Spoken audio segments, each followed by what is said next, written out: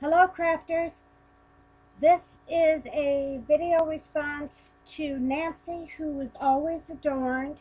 She is having a um, ATC challenge, and the title of the challenge is called Just in Time for Christmas Challenge Giveaway, and have a little bit of time left. It ends on the 20th.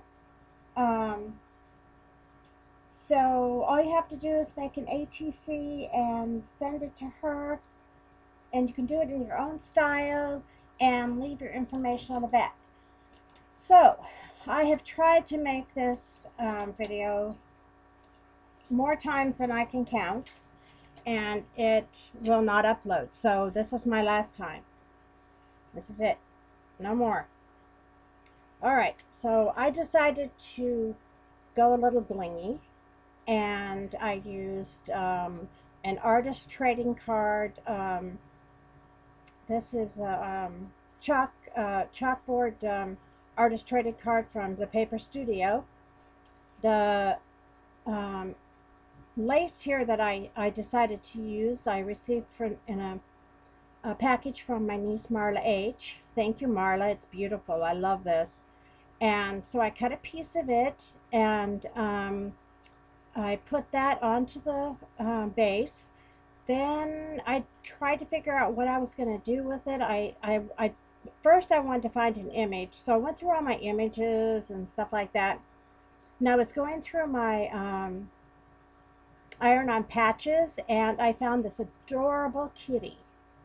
So I decided that was going to be my focal point, and then I decided to put some feathers back here behind the kitty. And those came from Cody, who is from Cody's Crafty Corner here on YouTube. Thank you, Cody. And then, what better thing for a cat to have besides a mouse? How about a bird? So I found this bird cage in my stash, and it has a little bird in it. And a piece of the feather had fallen off, so I decided to hot glue that up there on the bird so it looked like it had a tail.